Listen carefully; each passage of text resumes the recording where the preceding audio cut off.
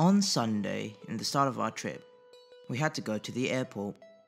So we took our car and left at 11:30, and we took 1 hour to go to airport, a place where you can drop off your car.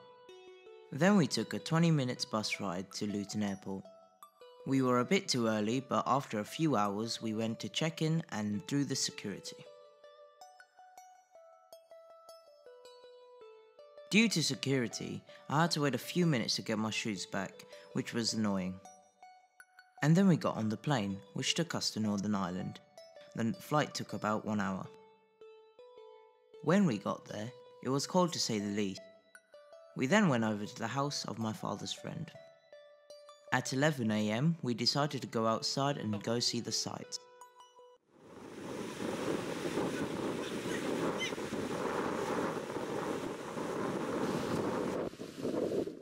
It took us 1 hour and 9 minutes to go to our destination, also a few more minutes due to traffic.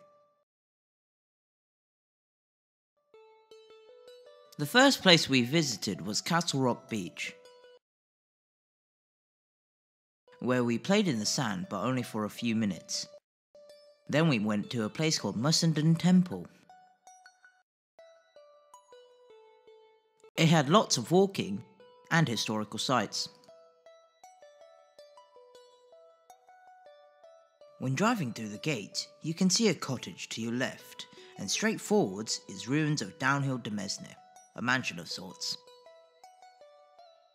Through the entrance of the ruins, there is a long walkway, and at the end you can see the Mussenden Temple. Walking into the temple, there are 3 windows to the left, right, and front. And looking through each of them, you are greeted with a different but lovely view of the sea and the coastal area below you.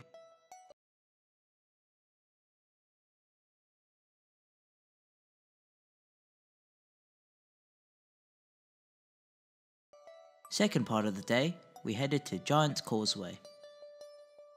After walking downhill towards the coastline, you are greeted with peculiar looking rock formations.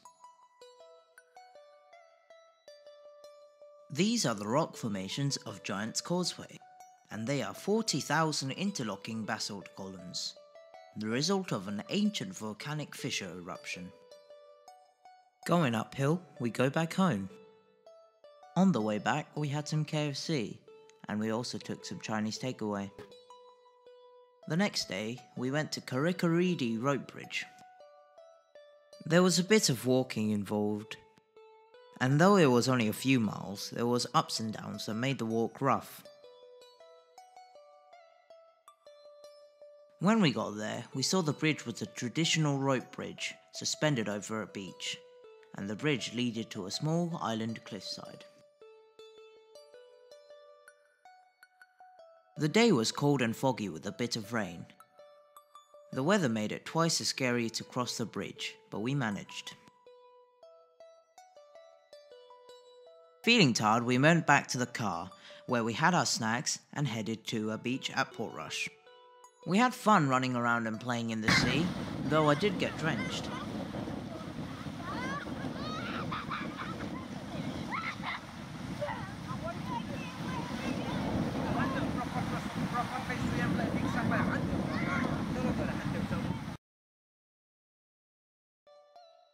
Unfortunately, there were no changing rooms, so I had to change outside in public. But we got back to the place where we were staying eventually.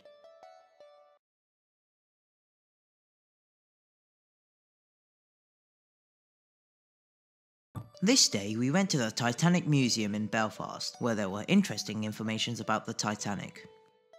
When we got our tickets, we then went outside and went on the last remaining boats of the White Star Line, the SS Nomadic, the same boat manufacturer of the Titanic. It showed us the inner workings and what the workers did on the boats.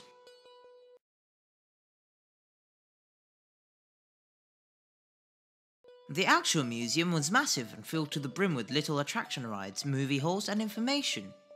We also got to see the place where the Titanic was built. There was so much to see in the museum with videos, exhibitions, and even a cable car ride. Sadly, we did not get to experience all of these. When we got back, there was a barbecue and the weather was perfect, as it was nice and sunny. And sadly comes the end of the day. On our last day, we left in the morning at 8, and we boarded the plane shortly after. We arrived at 11:30, and we were all very tired due to minor jet lag, so some of us slept it off, and that was our trip.